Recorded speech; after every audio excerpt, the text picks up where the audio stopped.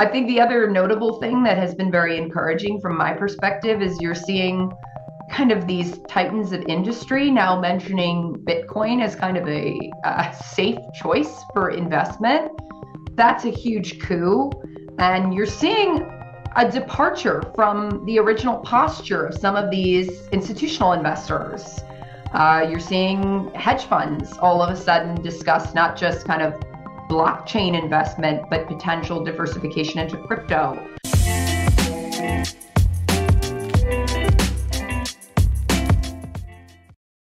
This content is brought to you by Uphold, which is a great crypto platform that I've been using since 2018. Uphold has all the top cryptocurrencies, Bitcoin, and all the altcoins. In fact, they have 260 plus cryptocurrencies on their platform. You can also trade precious metals, stable coins, and 37 fiat currencies. In addition, they are available in over 150 countries.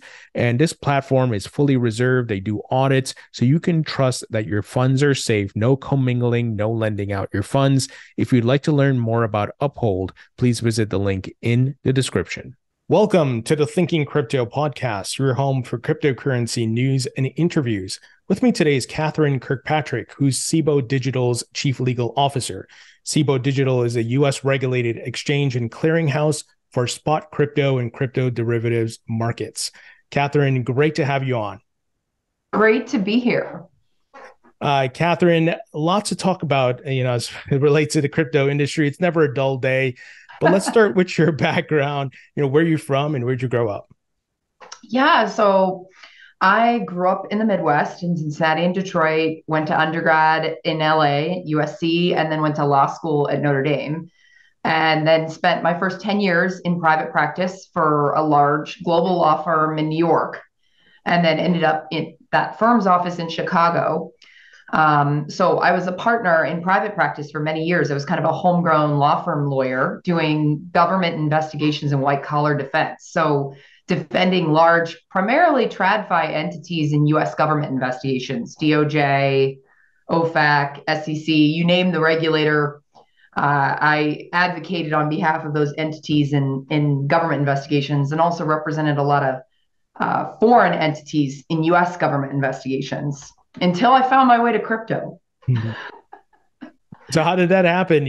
I should ask, what was your first encounter with crypto, and what was your aha moment, and what made you want to go work in the industry? I love this part of the conversation because I think one of the things that I enjoy most in speaking with anybody in the crypto ecosystem is like, what is your origin story? Like, what brought you here? And mine kind of happened organically. So I started reading about it and honestly listening to crypto podcasts while running. And I kind of started intellectually falling down the rabbit hole. The more I read, the more I heard, the more fascinated I was with the whole ecosystem. Obviously, blockchain technology in the abstract, but I had been spending so much time with TradFi, my clients in TradFi, and saw some of the inefficiencies there. And so the more I read about crypto and DeFi, the more I realized in the abstract how exciting this was and how potentially transformational it was. And, kind of stepping away from that, realized, wow, there's real value here. In the purest sense of the thing, like in, kind of offering alpha to retail investors, but also just look, like the system is imperfect. Like this could bring a lot of improvements. Like, let's speed up the trains. Let's embrace this. So I started writing on crypto legal issues because still to this day, and definitely 5 years ago or so, there's not enough scholarship written about crypto legal issues. You can read for days on your classic analysis of insider trading, but when you're talking about kind of corporate liability for DAOs, you may get one or two articles. So that's a huge gap. So I started writing and filling that gap intellectually, kind of on my own time, having nothing to do with my billable practice. And then very quickly that led me to billable work, representing first kind of TradFi and acquisition due diligence into crypto. So is this a good idea? Is your investment going to blow up in your face? And then advising kind of my firm's public companies on the basics of blockchain, even doing some work on kind of talking to 501c3s on like, can you accept donations in Bitcoin, or giving people kind of crypto 101, like what is a wallet? And then ultimately representing crypto market participants in SEC investigations. So you do enough of this work, you get, you touch the space, you get more and more excited. It's all you want to do. Right. And then I saw notice you spent some time at Maple Finance. Yeah, so that was my first kind of, again, I loved it. I wanted to get in it. And what better way to get really in it to become a DeFi GC, particularly in 2022. So I joined kind of at the very end of the bull. No one knew it was the end of the bull when I joined. And really, obviously, 2022 was an insane year, particularly for DeFi, for Maple. Maple did really well throughout the volatility. I think it's an absolutely fantastic protocol, a lot of promise there. But it was quite a year in 2022 for crypto lending on an ecosystem wide basis. So I kind of decided to join Cboe Digital because DeFi is one very small part of the crypto ecosystem. Crypto exchanges are another part of it. And I really liked Cboe Digital's philosophy and Cboe's position. I had followed Cboe kind of from the sidelines in their very strategic acquisitions and growth mode. And I love the fact that they were getting into crypto or touching crypto, because obviously that's not the posture and wasn't the posture at the time of the ErisX acquisition. And I thought, look, this is the future. It's the intersection of crypto and TradFi. Not everybody believes that, and I respect that position, but I felt like that was a really strong place to go, and they were really well positioned. So it was an exciting kind of departure and growth for me intellectually.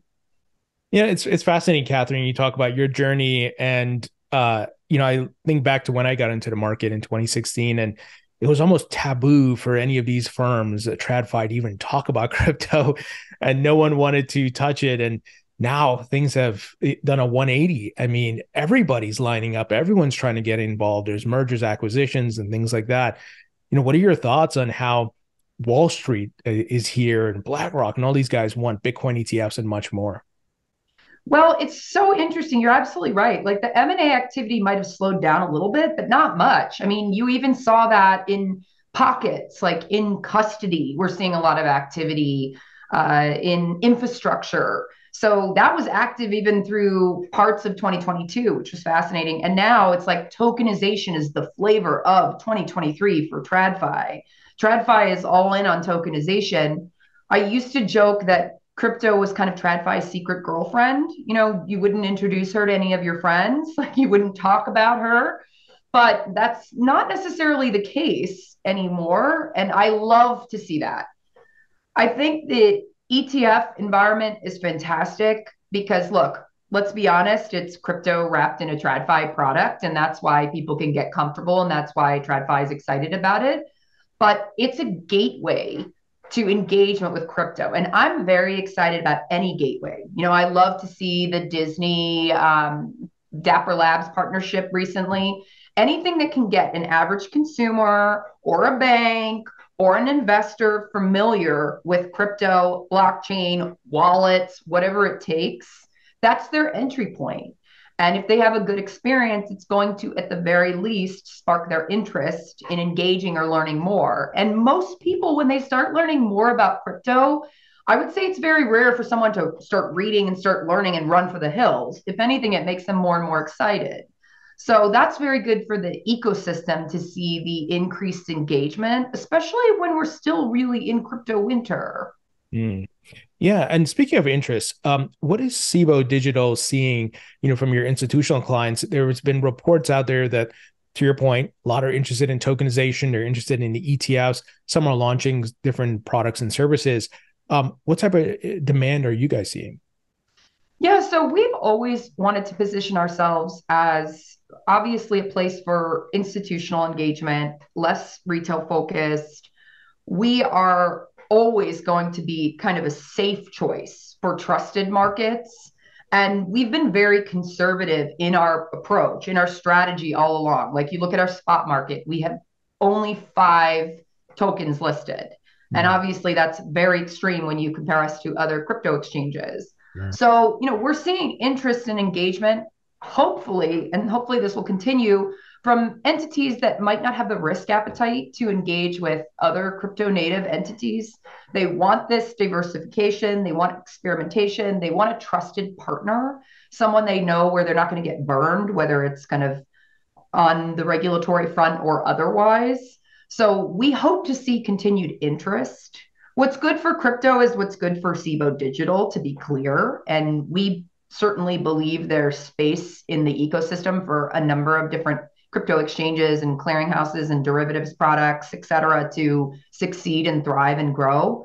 But again, we would like to attract a certain part of the market who wants the Cboe name and wants the very sophisticated, fully scaled, legal risk compliance infrastructure that we have in place, which I think is second to none when you compare us to the rest of crypto. Now, right now in the United States, we don't have full comprehensive regulations. There is some level of clarity, but we're still waiting for Congress to move and pass the regulations where the different agencies, CFTC, SEC, and so forth, can adapt to that and align with that. So how are you navigating the waters, so to speak, of a little bit of uncertainty in the industry? Obviously, Bitcoin has clarity, Ethereum has clarity, XRP, based on the courts, has some clarity, but the rest of the altcoins don't. How are you navigating those waters? It's difficult, but we are navigating them very slowly, carefully, thoughtfully, and conservatively. Hi, everyone. Pardon the interruption. I'm Tony Edward, the founder and host of the Thinking Crypto podcast. I have a huge favor to ask you. If you haven't subscribed as yet on YouTube or the podcast platforms, hit that subscribe button, hit the thumbs up button, hit the notification bell on the YouTube platform, and on Spotify or Apple or wherever you get your podcasts, please leave a 5-star rating and review. It supports the podcast. It allows me to bring great quality content to you. Thank you for your support, and I'll let you get back to the content. What's really interesting about Cboe Digital is we are the subsidiary of a publicly traded entity. I don't think people realize how massive Cboe Global Markets actually is. We have all kinds of operations domestically, globally, data, derivatives, securities, et cetera. So our regulators, Cboe Digital's regulators, are the CFTC and to some degree the states. For futures, we are a DCO and DCM, an exchange and a clearinghouse under CFTC jurisdiction. And for spot, we have state money transmitter licenses, we have a BIT license, and we're FinCEN, part of the United States Treasury money service business. So we're heavily regulated. That was a lot. Right. So obviously, we need to stay in good stead with all of the regulators I just named. But also, we are not going to do anything that would upset the SEC, for example. Sure. The SEC isn't Cboe Digital's regulator, but it's other Cboe subsidiaries regulator. So we are taking a more conservative approach because we want to preserve what we view as a really great collaborative relationship with our regulators and Cboe's regulators. A lot of other crypto entities don't have to think about those dynamics. Sure. And look, it is obviously a dynamic where maybe we've lost theoretical market share because we haven't been able to, or we haven't had the appetite to take significant risk. I think that's okay. It's a different approach. I always say no one really knows who's going to be the Spotify versus the LimeWire at the end of all of this. Sure. There are a whole bunch of unknown things like potential macro events that could help or hurt entities playing in this space. I still sincerely hope there is exponential growth with engagement with just broad crypto as an asset class, which would mean that we could all do well. There's enough of the pie for everyone. And if that isn't the case, frankly, crypto could face serious antitrust considerations in the future, which is something no one seems to be concerned about. But if we see this M&A activity and everything fall within the same 2 or 3 entities, that is a potential issue. So we have a different approach. I think it's a great approach, and I think it's a good approach, particularly for significant volatility. But we'll see how that works out. Yeah, no, that absolutely makes sense, and I think it's really important to crawl, walk, run, right? And figure things out. And there's still some level of uncertainty. As mentioned, Congress has not acted yet. But we've seen, I mean, just a lot of craziness happen in 2022, collapse of FTX, Celsius, and so forth. And just recently, Binance settling with the DOJ. What are your thoughts on these three major items? Obviously, the biggest being FTX with that collapse. And do you feel the market has matured and is rising above these things and raising the bar, setting the bar higher? I think 2022 to some degree had to happen. Hmm. I hoped, or I hope that it didn't, I wish that it hadn't happened with such severity. But look, crypto's a nascent industry. We're in growth mode. It's very young. So this was part of the broader maturation. And frankly, it likely drove out a lot of projects that shouldn't have been there in the first place. Now, a lot of crypto is severely undercapitalized, so there's going to be collateral damage. Smart people, good projects also driven out of business, but that's part of the maturation of an ever evolving, changing, growing industry. And there were a lot of lessons learned. You're seeing more projects invest in legal early on, which I think is a good thing to make sure that those projects, when they ultimately get to the point where they grow enough to gain regulatory scrutiny, they don't have to worry about being in full cleanup mode from the regulatory perspective. There's a sense of more of a necessity to do in-depth due diligence on counterparties. There was obviously an egregious overdependence on bad debt. That's not a sustainable approach. So there were enormous lessons learned, particularly from FTX. I think there's been a lot of conversation, or I know me and my other crypto GCs and friends have this conversation. Is this the bottom? Could something else happen that would drive us even lower than we were in 2022? And there was conversation of, okay, well, what about a Binance indictment? Like, is that priced into the market? What if we see UST or USDC lose its peg? Like, what are the other major factors that could really, be the death knell for crypto? I don't think anything would kill crypto as of now. I think the Binance resolution is a good thing for the ecosystem because everyone can move on. Everyone can move on. It's clear that there's a path forward for Binance. So arguably it was a good resolution. I also think it was a good resolution for the government. I think there were wins on all sides, and obviously it was hard fought on both sides and in-depth negotiation. Having experience in government investigations, I think people don't realize how serious a 3-year corporate monitorship is. That is a massive undertaking and a significant win for DOJ to have that in place because they are able to ensure that Binance is actually complying with the terms of the resolution. A corporate monitorship is an onerous partnership between the entity and the monitor, which is usually a large law firm, someone with a significant expertise in the issues at hand, compliance, crypto, et cetera. So hopefully Binance will also come out of this improved, new and improved Binance 2.0.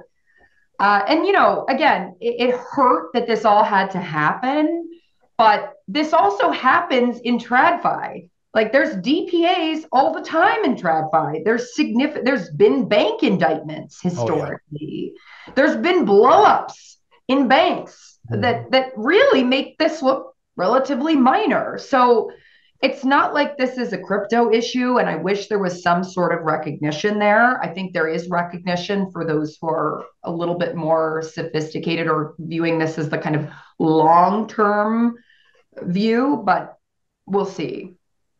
Yeah. And look, I was talking about it the other day, de-risking of the crypto industry with the Binance situation. What do you think about this? I was talking about it, that the kids are getting put to bed while the adults are coming in the room, like Cboe Digital, BlackRock, and so Fidelity, right? It seems like that's what's happening. Don't get me wrong. I mean, those kids are going to grow up. Binance is probably going to be on a better footing now, and you have Coinbase and so forth. But FTX, Celsius, Voyager, all these things getting cleared out. What are your thoughts on that? It's good. Go away. Go away, FTX. I do not support an FTX 2.0. Yeah. I want all of the wrongdoers and bad actors in crypto to exit stage left, buy. Don't let the door hit you. You're giving the ecosystem a bad name. Yeah. One of the things that has really kept me here and keeps me excited every single day is the breadth and depth of talent in crypto. If you look at the crypto lawyers, for example, we're all here not because we're getting paid more than we were in the private sector. I was getting paid more in the private sector, I can tell you that. We're here for the right reasons. There's a lot of people who are here for the intellectual stimulation, the builders, the developers. I think it's a fantastic wealth of talent and really people who are here trying to make the world a better place.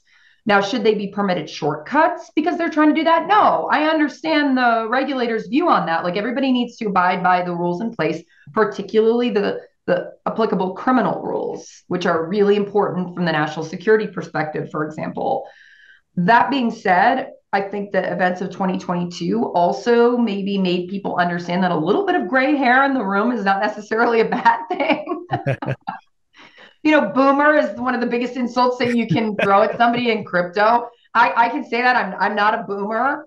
But look, like there needs to be a recognition that people who may have like been adults during the financial crisis can bring some wisdom. I think the one of the major benefits Cboe Digital has is we have people who are battle tested. We have people who have lived and learned through volatility, through black swan events, through unexpected issues, through engagement with regulators, you name it. They're there. They are able to share their expertise. And that enables us to be more resilient and also to be more strategic and smart in ensuring that our clients, again, have a safe, trusted market to engage with. You mean, a bit of gray hair would have helped Sam Bankman-Fried to not use QuickBooks, to have a CFO? Yeah. All I can do is shake my head at that. And, I'm glad FTX is gone because look, I find it cathartic. Like justice has been served. Yeah. Let's move on. I was tempted to follow the trial because again, I did white collar. I, had clients that were indicted. However, I didn't follow it. I mean, vaguely, because I was interested in the defense's arguments and from the intellectual perspective. But I was like, this is too triggering. What you did for crypto, I mean, you really hurt crypto. You hurt projects, you hurt fundraising, you hurt the perception of this really fantastic industry. So just go away. I never want to hear FTX again. For sure. Now, next year, Bitcoin halving is coming, and you got these ETF approvals seem to be around the corner. How is Cboe Digital preparing for these two major events? It's really exciting because Cboe is the listing venue for many of the spot Bitcoin ETFs. So not Cboe Digital, but obviously Cboe Digital is hoping that the ecosystem effect, the real, palpable excitement that you're feeling from the potential pending ETF approval bleeds over into broader engagement with, crypto futures and spot. So obviously the close involvement Cboe has had with the ETF situation, there's been conversation about, okay, is this going to bring people to digital? Hopefully, yes. So anything that's going to bring TradFi to crypto is potentially good for Cboe Digital. That's fantastic. I think the other notable thing that has been very encouraging from my perspective is you're seeing kind of these titans of industry now mentioning Bitcoin as kind of a safe choice for investment. That's a huge coup.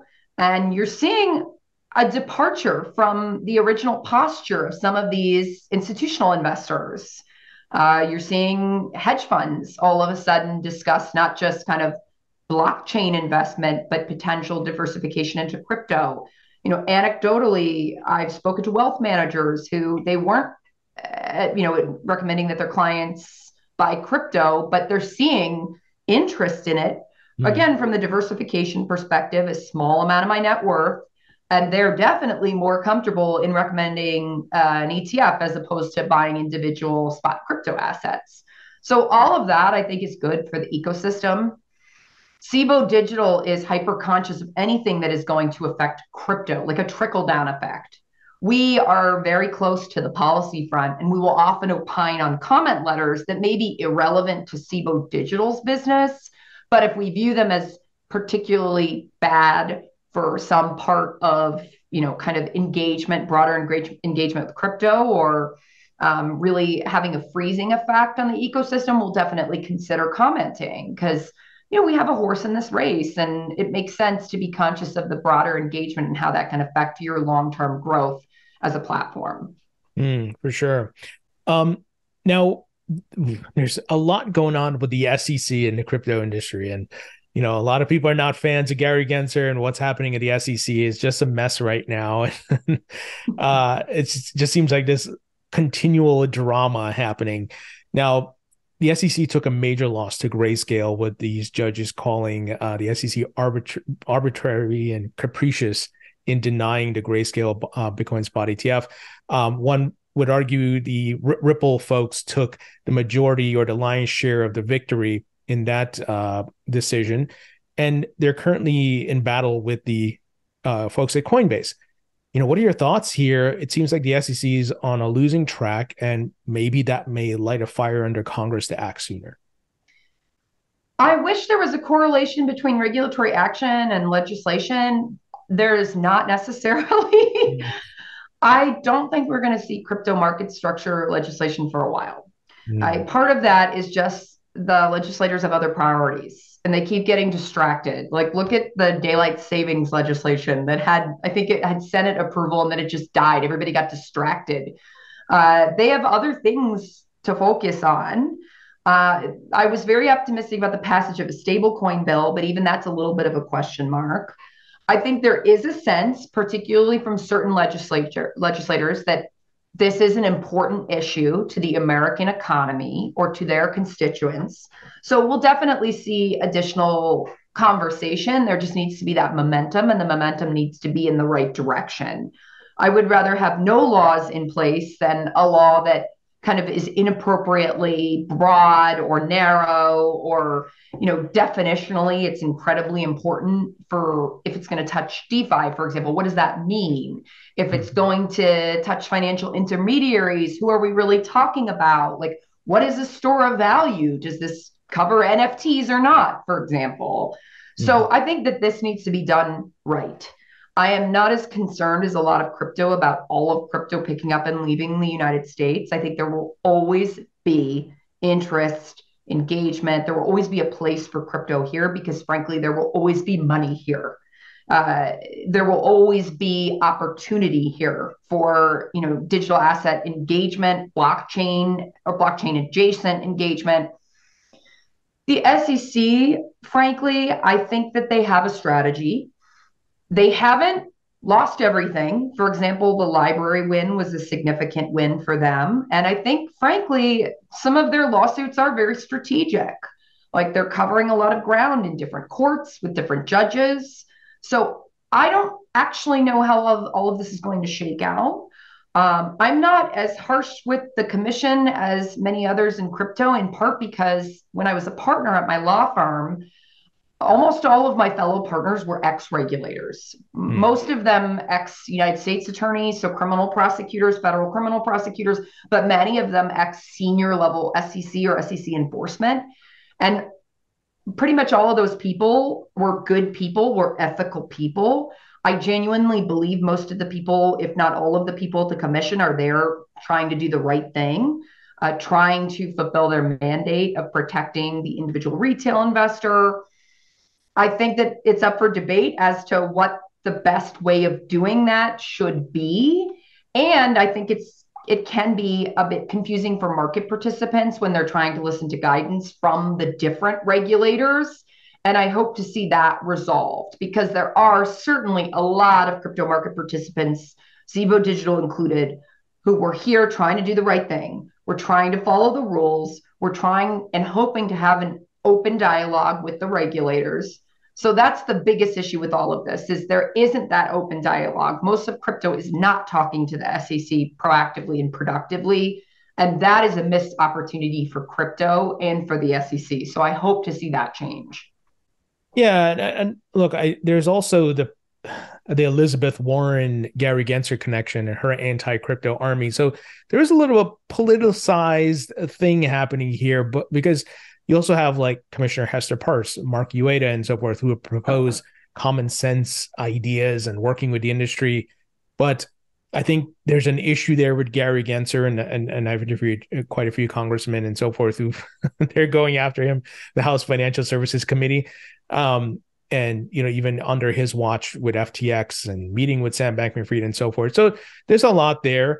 Hopefully, though, you know, Chair Gensler can come to some resolution here, work with the industry to get something out, work with Congress.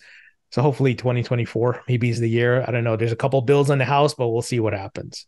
I'm going to keep my fingers and toes crossed for that because, look, again, I'll take anything I can get, whether it's law, rulemaking, precedent. I think a lot of crypto, I'm sad that this has become politicized to some degree. And I'm sad that a lot of crypto has this war-like mentality with respect to it's us versus them with the SEC. Because I don't think that's good for everybody. You know, everybody involved, and I'm not even talking about crypto or the regulators, I'm talking about the average retail investor or the average TradFi entity that wants to engage. It would be much easier for them to engage and, you know, be more open to engagement if there wasn't this kind of ongoing fight between the two factions. I always used to say in my kind of crypto 101 presentation back when I was with a firm that if you look at the basic economics, like Econ 101, Bitcoin has all of the attributes of a successful currency. And, you know, things like fungibility and divisibility and, you know, inability to counterfeit, et cetera. However, the one thing it's missing and an important aspect of a successful currency is a clear set of, you know, regulatory guidance where all parties are aligned in their understanding. So that's what we need to get to the next level of engagement, and we will get there. It's just I'm impatient along with everyone else. For sure, yeah. Fingers crossed that something can happen next year. I don't know if it's likely, but you know, fingers crossed. I'm trying to stay optimistic. Me too. You and me both. I want to get your thoughts on NFTs and you know, is Cboe looking to do anything there? And obviously, we've seen the artwork and the JPEGs and so forth. That's fine. You know, that's part of the collectibles market. But the real world application of NFTs with insurance contracts and ticket experiences and much more, you know, what are your thoughts on the future of NFTs? I think they're fascinating. And that's a space I haven't been that involved with. When you look at, obviously, there's kind of little sub industries of crypto, one of them being DeFi, one of them being exchanges, one of them being NFTs. You know, I think I love the idea of NFTs because they disrupt some of the assumptions that people make about crypto. It's hard to argue that there aren't people holding NFTs for just the sheer appreciation of art, for example. Like, obviously, there's people holding NFTs to as an investable asset, but I genuinely believe there's people collecting NFTs for their galleries to appreciate it as a facet of art. And I also love, for example, the concept of NFTs as an amazing entryway for retail investors. For example, like branding, like, oh, you see the new Marvel movie, you get a Marvel NFT. Okay, I'm 18, I'm going to go see it. I don't have a wallet. Now I'm going to download my wallet to get a Marvel NFT. Well, now I have a wallet. I'm going to go check out this token. So it's a great exploratory mechanism. I think that tokenization, crypto gaming, custody, crypto custody, those are all great entry points for different pieces of the world. Some of it's obviously crypto custody is a really interesting bank entry point to engagement. Tokenization is a TradFi entry point. Crypto gaming NFTs, an amazing retail entry point. So I think that's really interesting. Cboe Digital doesn't have any plans to engage with NFTs at this point. You know, you're not seeing a lot of it with respect to, you know, the financial markets or market structure. I think we keep an eye on NFTs again as to the degree that they affect broader, you know, the kind of the crypto enthusiasm that we're seeing. And I personally love an NFT or two. So one of my favorite swag gifts I ever received was the annual Crypto GC conference that I co-chaired with Rebecca Reddig and Greg from Multicoin this year. Last year, the swag gift was they actually partnered with a community of diverse artists. So they asked a few questions about what's your favorite artist, what's your favorite color. They sent a photo of you to an individual artist. The artist actually painted or drew people, and then they turned it into an NFT. And then when you arrived at the conference, you had your very own NFT of yourself. Like that's my Twitter avatar. That's So I cool. love it. I think it's fun. Like crypto needs to be fun at the end of the day. Yeah, and a lot of the friction that would possibly intimidate the next billion people. It has to be so easy where you're not thinking about it. I don't have to enter like a 24 Yeah. letter or character wallet address and things like that. Oh, I forgot my password. I give up. Yeah. Yeah, for sure. Which is, as we know, is particularly bad in crypto if you forget that. What are your thoughts on the metaverse? Because this is not strictly specific to blockchain and crypto, but it will involve that with tokenization and verification and much more. And we see that Meta, they're releasing a really advanced version of Oculus. Apple is working on theirs as well. What are your thoughts on the metaverse and the future of it? I think it's fun. The interesting thing about the metaverse, and I've noted this because I think it's actually exceptionally important that if you are in crypto, you get out of your crypto bubble every once in a while. Now, some people in crypto, they only socialize with people in crypto. Some lawyers in crypto, they only talk to other lawyers in crypto. And that's actually really bad because you got to get out of the echo chamber, and particularly as a lawyer, for the purposes of honing my advocacy, I need to always take into consideration the views of people that not only know nothing about the ecosystem and the tech, but are aggressively anti the ecosystem and the tech. So I have a nice opportunity because my husband is in TradFi, he's an investor, and he's anti-crypto. Now, I mean, this is a source of angst for me. I mean, I've worn him down. I've worn him down to some degree, but he's an amazing check on like in the very abstract. I'll say, what do you think of this conceptually? What do you think of this conceptually? And it will enable me to be a better advocate for crypto in kind of understanding and anticipating opposition. And the way he thinks as a professional investor is particularly relevant to kind of gauge how the average kind of hedge fund guy is going to think about crypto. I think the metaverse is very difficult for the average person not in crypto to even conceptualize and understand. Like there is a lot of like the metaverse, like, a lot of like, that's ridiculous. What does that mean? It's some video game. And I'm surprised because you say blockchain to a group of hedge fund guys and their eyebrows go up. They're like, oh, I want to hear more. I want to learn more. I can understand the use of blockchain technology in the supply chain context, for example, or recording property transactions or eliminating high-end wine fraud. Then you start talking to them about, and same thing with crypto ETFs or even crypto spot trading or even DeFi. You can, in the abstract, you can make them understand some efficiencies. Then you start getting to NFTs and you get met with some skepticism. Then you get to metaverse and you've lost them entirely. So I think the metaverse needs to do some work in attracting more of a mainstream audience for engagement and experimentation. Yeah. I'm not exactly sure how we do that, but I love to see some of the growth and some of the more significant partners exploring the opportunities there. There's been some failed projects, for example, again, like Disney's metaverse division, which folded. But I don't think that means it's not going to happen. I think it might just be a little bit early for, true embrace of everything metaverse. Yeah, to your point, I think still very early. And look, Zuck, he got roasted, lost billions.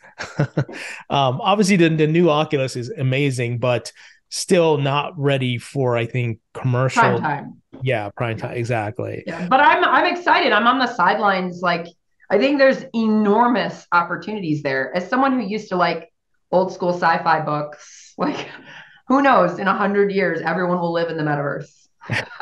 Sure. Well, definitely, I think the next generation, it's going to be easy for them to adopt it, and it's going to make sense to them. Many growing up with video games, and their lives are on in digital format already. So it'd be 1000%. And that's going to be so transformational for every aspect of crypto and blockchain. I don't teach my children about checks and checkbooks. I'm never even going to mention it. But I have a 3-year old and a 5-year old, and I talk to them about Bitcoin and I talk to them about crypto. I buy my nieces crypto for every birthday and baptism and Christmas. I'm just kind of socking it away, and one day it will pay for their college. It's all good. yeah, for sure. I have the same plan for my 5-year-old. Yeah, it's perfect. It's perfect. Um, Want to get your thoughts on CBDCs. Obviously, governments tokenizing fiat currencies on the blockchain. There's talks of the digital dollar being worked on by the Fed here in the United States. What are your thoughts on this? Seems like every central bank around the world is looking to build this out. Cboe Digital looking at this, possibly integrating this at some point when they're live, of course. I think CBDCs, it's definitely something we're keeping an eye on. Like, no plans as of yet because we haven't had, nothing actionable. I think the interesting thing about CBDCs is they're antithetical to everything that crypto originally represented. Sure. Like, one of my favorite use cases for crypto is to talk about the Black Swan event in the Swiss franc in the FX markets in 2015, where the Swiss finance minister said, we're not going to pull the peg, we're not going to pull the peg. And then they pulled the peg, and it caused a massive Black Swan event in the FX markets. And I'm like, well, that's why crypto exists. You don't have a centralized entity controlling the currency. And obviously, CBDCs, that's not the case at all. That being said, I'm hugely supportive because I think the fact that you have any type of government entity grappling with, like, how do we embrace technology in any form. I also think an embrace of CBDCs domestically or overseas is going to be transformational for the embrace of kind of crypto assets more broadly. I think as we see progress there, people will hopefully want to understand the tech behind all of this and how this actually functions, how this works. So that's a great way to kind of expand the ecosystem and the broader engagement. So I'm not sure we're going to see any dramatic moves like, launch from the Fed, for example, in the very near term. But I think the more experimentation that we see, the better. And the more embrace we see from any government, whether it's domestically or abroad, from kind of the tech underpinning any of this is a good thing. Because it's, obviously going to be an implicit or explicit blessing of engagement with all of this technology. Yeah, for sure. And I've been on record saying that I believe CBDCs will actually help improve the adoption of crypto. Yep. Governments are going to educate people about why this is different than the blockchain. So I think it breaks down that Exactly. educational barrier. All right, I got some wrap up questions here for you. First, as we were just talking about the metaverse, if you could create your own metaverse, what would the theme be? Oh, that's actually a really hard one. Oh my gosh, you know what? I would create my own metaverse as I would take my happy place, which is a little town in northern Michigan, and I would turn it into my own Charlevoix, Michigan metaverse. So, it would be escapism for me, like a vacation metaverse. Because I do think, like, having been a big law partner and seeing how hard people work in finance, TradFi and crypto, I think more people need, like, the ability to de-stress. So my metaverse would be a happy place, like a de-stress, like a relax, like you can't get away on a real vacation, take an hour, come to my metaverse. Nice. And I got some rapid fire questions for you. First is favorite food. Oh, so I'm actually a foodie, like 10 years in New York.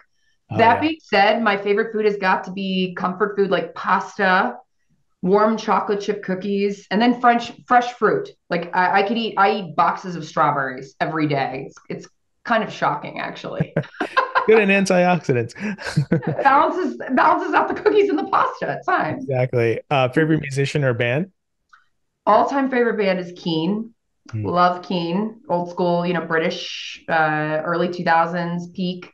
But I love classic rock and 80s hair bands. Also have a special place in my heart for Andrew WK. Like if anyone remembers him, which is a bizarre favorite. But yeah, so I would say eclectic. Favorite movie?